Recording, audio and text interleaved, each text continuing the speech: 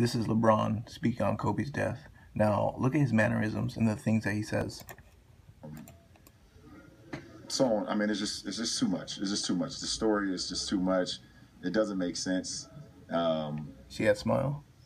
And just to make a long story short, now I'm here in the Lakers uniform in Philadelphia, where he's from, where one of the first time I ever met him, gave me his shoes. He won All-Star Week. It's surreal.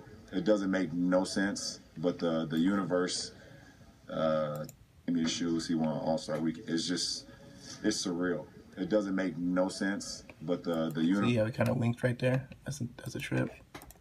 You asked about this a million times, but I'm particularly interested in it. You went on a podcast and you said you believe the Earth was flat, and do you actually you want to reel that in, or do you still believe the Earth is flat? You know what, you've always tried to come back, take the statement back, but yeah, but on that podcast, Kyrie Irving.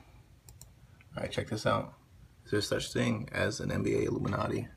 There's this powerful group of 20, 30 people. George Soros has always been talked about. There's people in Hollywood. I've always had a theory. I'm going to introduce you to what I call the NBA Illuminati.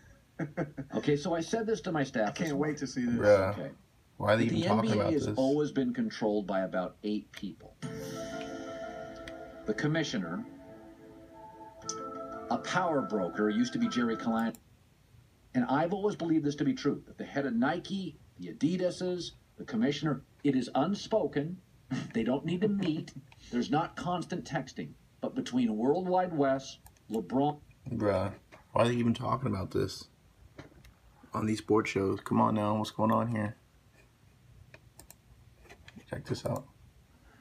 There's a pseudo Illuminati symbol on the back, which of course is classic Kyrie. There's not a pseudo-Illuminati symbol. It's a distinctly. That's actually what is here on the tongue of the shoe. It's the third eye. That is amazing. Kyrie wants to challenge consumers to find their own meaning for things. Shout out NBA. Yeah.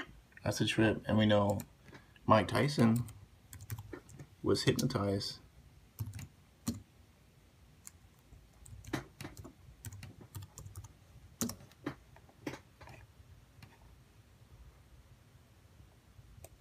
Being hypnotized, bro. That's insane. Like, all this stuff is weird, man. MK Ultra, all these sports players. Look at Mike Tyson thought he was getting hypnotized before fights, bruh. His hilarious hypnosis experience, bruh.